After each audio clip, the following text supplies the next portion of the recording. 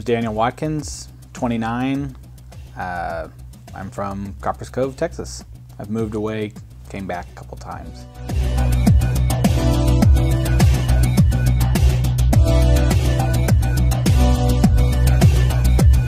I came to Rite because I had met Josh and Duper from a previous shop early when I started tattooing. When I heard that they opened a shop, I had moved away and just really wanted to work with them again.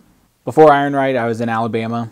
I was trying to improve my tattoo career, but they just didn't have the same drive towards traditional tattooing, Japanese traditional tattooing, that I had in Texas.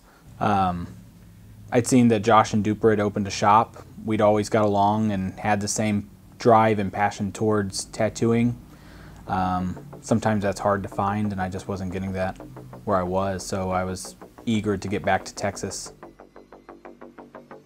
When I first started tattoo career, or the passion for it, I was around 12. My dad went and got his one and only professional tattoo. It's from my uncle.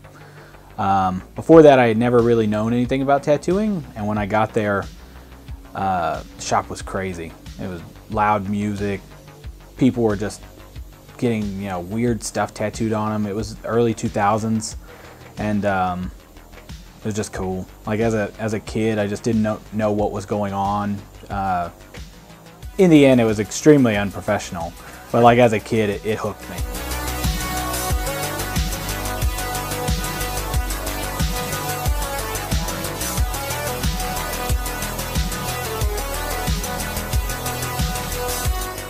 So then from there, I started getting tattoo magazines, just continued from there. I hung out at the tattoo shop as much as I could. All through high school, that's all I talked about. Teachers tried to persuade me not to go that route, and I didn't care. That was what I was doing. So smart teachers. Yeah. So it's nice when I bump into the teacher and now they're asking me for a tattoo.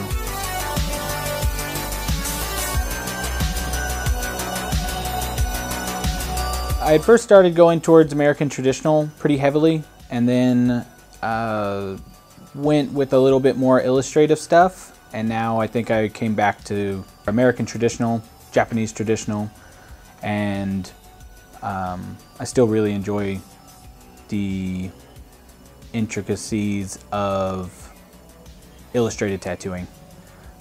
As far as me tattooing the Japanese stuff, at first I didn't really get it, and then after I'd drawn a couple, I felt like my style had really came across that, and I'd had a really good response that people were like, oh, that looks fucking weird, but I really like it. So I was like, okay, maybe I'll go that route. So it comes extremely natural to me, I feel, and I enjoy researching it. So I think that there's something there where I feel more connected to it somehow, and I enjoy it, and I enjoy putting those little things in it that make it more special, intricate.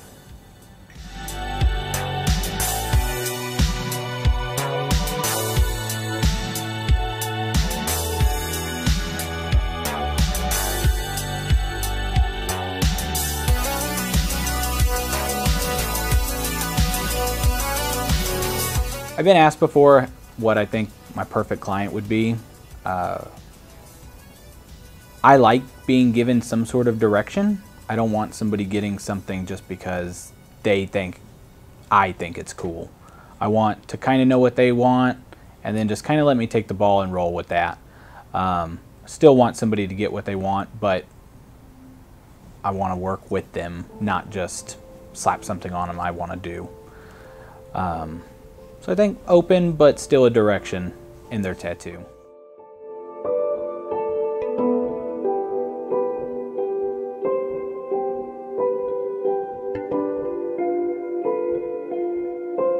With working with Elise at the shop, when we first started working together, of course, I had my I don't know about this, but we'd started working together in Alabama, and it's been awesome.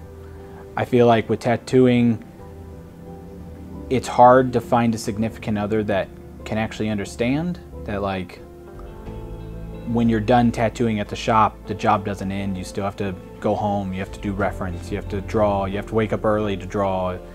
And it's really been amazing.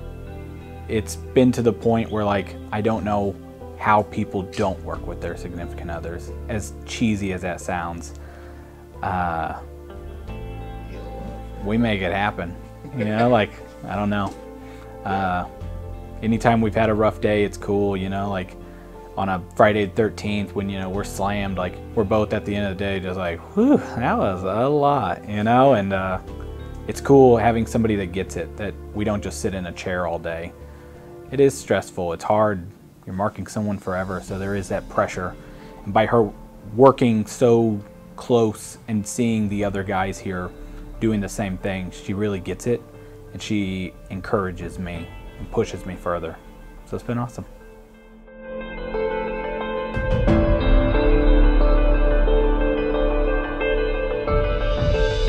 Outside of tattooing, like when I'm not at the shop, I mean, I'm big on games, but you know, not really video games, board games, stuff like that, arcade games. But and in the end, I end up talking about tattooing all the time. Even if I'm like playing a game or something, I'm like, oh man, that'd be a cool tattoo. Oh, you could do this. As long as I can remember, I've always, tattooing is everything. Even on a vacation, you know, like all I want to do is get back to the shop and tattoo. Tattooing has gave me a direction, which is so weird, and maybe I feel extremely lucky that I have that. Without it, I don't know what I would do, or I've never really had another like passion. Tattooing has been it. So it's gave me a direction, and I've never wavered from it. I feel extremely connected to it, and it's really gave me everything.